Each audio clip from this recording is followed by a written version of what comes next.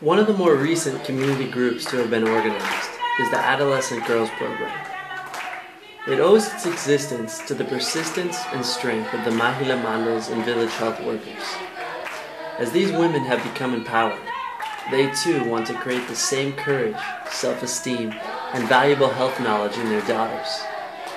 As generations choose to change old oppressive beliefs and practices to more healthy ones, village culture changes in a permanent way. Village health workers, Mahila Mandal members, and social workers from CRHP help recruit adolescent girls from the villages to spend a week at CRHP during their summer or winter school holidays. Groups average about 25 girls, and so far over 54 villages are currently participating.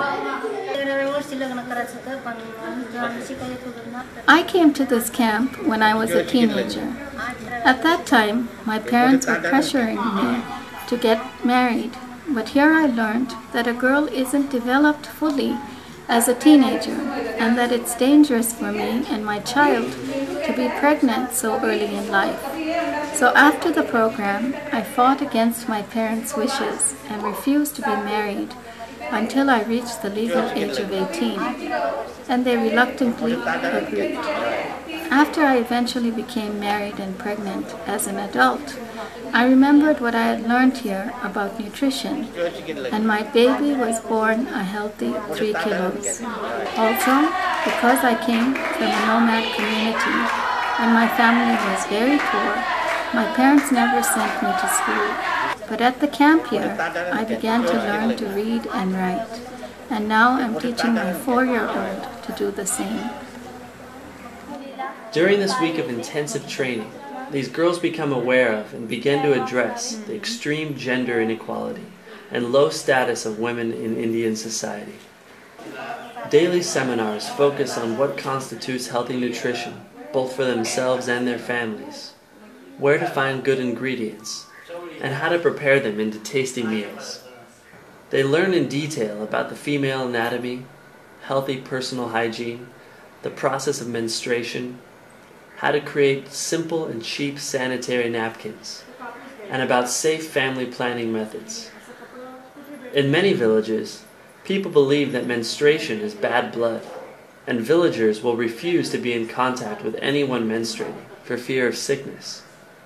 Here, girls dispel this myth as they learn the truth about their body's cycles.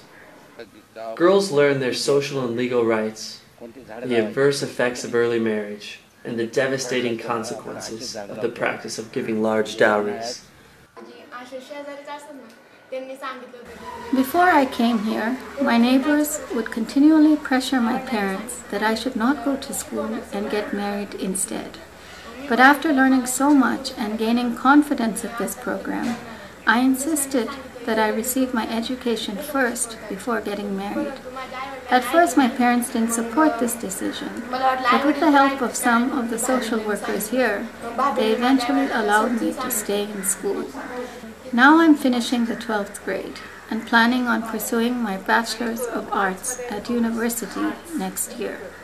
Participants create dramatic plays to teach their friends and villagers about what they have learned. To prevent harassment and attacks, girls learn pragmatic self-defense moves. Useful income generation activities, ranging from creating decorative home accessories, to tailoring, to caring for animals, are taught to give girls the means and power to care for themselves if needed. In one aspect of the program, the girls are brought to the CRHP training farm to learn cheap and modern agricultural practices, animal husbandry, and how to supplement their nutrition with organic household gardens. After finishing the training and returning to their villages, these girls are continuously monitored by their village health workers and CRHP staff, who visit their villages weekly to check on their nutrition, health, and happiness. Now in my village, I am focusing on the nutrition, economic progress, education, health, and personal development of adolescent girls, working to instill confidence in them so that they become bold. Because they are going to become future mothers, they will need all of this. Physical health isn't the only thing that is important. mental health, spiritual well-being, and a stable financial situation all contribute to a woman's total health. As these girls begin to see the injustice and adverse effects of their low status, such as lack of education, poor nutrition, and lack of social mobility, they are given hope that there is another way, and they learn valuable tools to create the type of life they have always wanted to live.